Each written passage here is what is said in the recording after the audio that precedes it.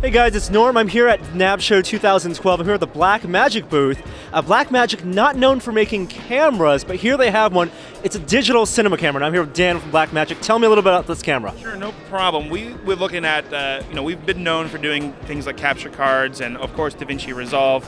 But we found that as we kept going and going, we kept seeing these cameras out there and talking to post-production people and saying, man, these DSL cameras are great, but they have a lot of workflow challenges around them. And these cinema cameras are great, but they're not really accessible to everybody.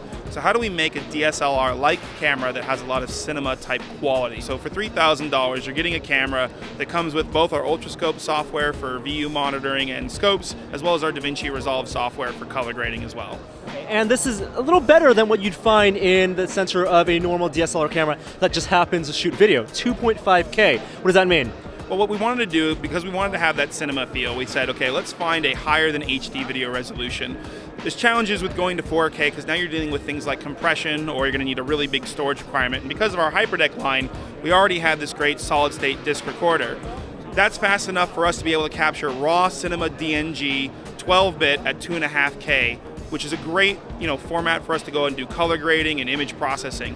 But we also want to be very workflow friendly, so it can also record to ProRes or DNx HD, which is great workflow options for people. Let me get this straight. A normal SSD drive, 2.5 inch, you can buy off Newegg or Amazon, will just slot in right there, even a really cheap one, and it'll be fine. We have a list of certified drives online, which are great. Some drives out there do compression on them, so they don't have the speed to do the cinema DNG raw. They'll probably do the ProRes and DNx HD fine, so it is good to take a little look at the reference we have. But most of your big brands, OCZ, Kingston, Crucial, these drives are going to be fine. A 512 drive is going to give you about 40 to 50 minutes of the cinema DNG, or about 4.5 hours of ProRes or DNx HD, so quite a recording capability. And in terms of recording, you're going to get about an hour and a half of recording with the battery inside? Yeah, so it's a non-removable internal battery. So you're talking about a 90-minute run with the battery. It's about a 2-hour charge time, but it takes a 12 to 30 volt power input. So we know a lot of people are already talking about making external battery chargers for these things as well. Now, of course, what's important is going to be the lens. You guys don't actually make lenses, so you guys built the cinema camera to use a really common lens format. Yeah, the idea being that this is a camera that a lot of guys out there that are already working with the DSLRs are going to be wanting. So we felt that the EF mount compatibility was a great way for us to go. So it's basically EF mount compatible. The ZF Zeiss lenses will also work kind of by happy coincidence as well. The LCD is basically the only viewfinder option unless you plug in SEI output, which is always on, that's 1080p. Yep. And this is actually how you control your settings. So what we're looking at here is this is an 800 by 400 single point touchscreen. So this is where we can adjust all of our slate type stuff. This will all go into metadata later that we can dig out. Or we can go in here and we can start changing things like, it's a native 800 ISO camera, but it does a 400 or 1600 ISOs as well.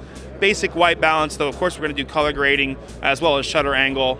Here we're going to have our various audio controls. It does have a mic in the front for reference audio, but it also has 2 1/4-inch balanced audio jacks on the side as well. Recording settings, these are all kind of set right now with the RAW or the 24 frames. It's basically a 30p and under camera, so 30, 24, 25, these kinds of settings as well. And then some basic monitoring settings. The focus is going to be basically for your zebra and warning level and autofocus helping, but it's not going to do actual autofocus. Everything else on this is basically going to be, stepping through. It's got a 13 stops on it. It's a high dynamic range. And of course it has Thunderbolt out, which is the other big thing on here. So we've been able to capture directly off of Thunderbolt, or doing our Ultrascope out for the Thunderbolt as well. So you don't even need that SSD. You can plug it into an iMac or a laptop and you can just record straight there. Absolutely. The Thunderbolts are great because of that high data rate, Apple Intel code branded technology. We have it on lots of products. We figured to add it to this product as well. This is really for the person who maybe has a DSLR but wants to take it to the next level and not buy a $10,000, $15,000 cinema camera. One guy said it really well the other day. He said, it's great because it's going to give the DSLR guy that cinema feel, but it's also the camera that cinematographers are going to own. They may still go out and rent these really high-end cameras when they've got that big shoot, but for the other 20, 25 days of the month, this is what they're going to go out and point and shoot with.